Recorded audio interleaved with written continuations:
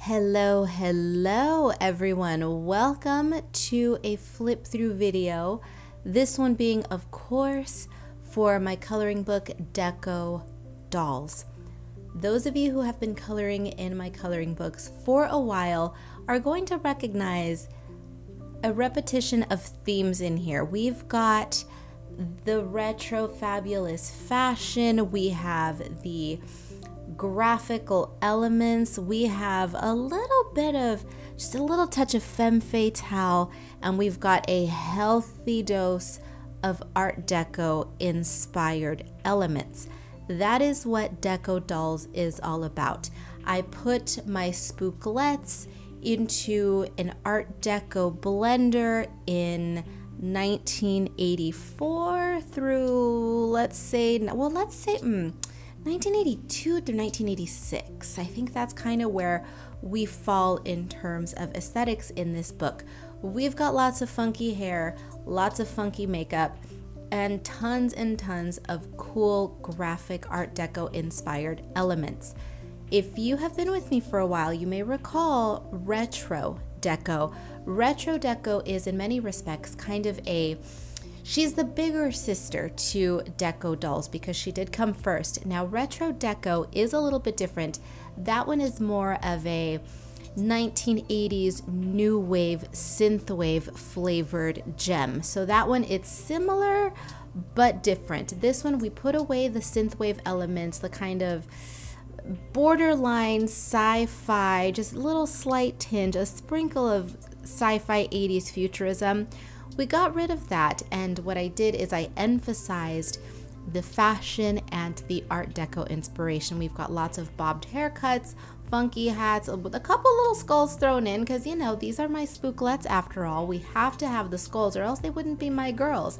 Now, of course, these spooky gothic elements do not permeate this book, but we do have the eyeliner, we have the pointiness, we have the femme fatale look. Meow, we love it.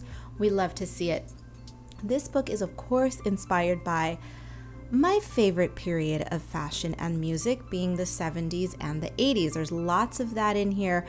More 80s leaning than 70s, to be fair, but we do have that overhang, that little overlap of the late 70s and then moving properly into the 80s.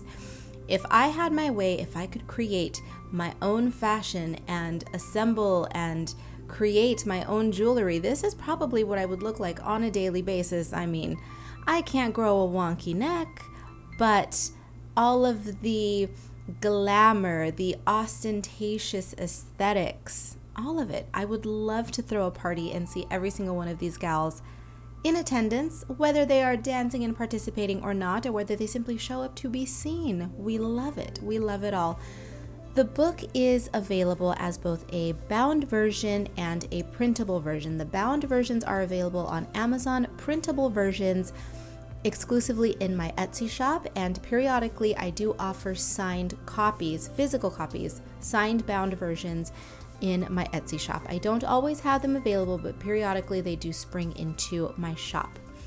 All of that being said, thank you so much for joining me on my coloring journey. For those of you who love Retro Deco, you are going to love Deco Dolls. If you are interested in fashion with a retro flavor, with a little bit of spooky spice tossed in for just a little bit more flavor, just a little bit more, and a healthy dose of Art Deco, I recommend grabbing your copy of Deco Dolls.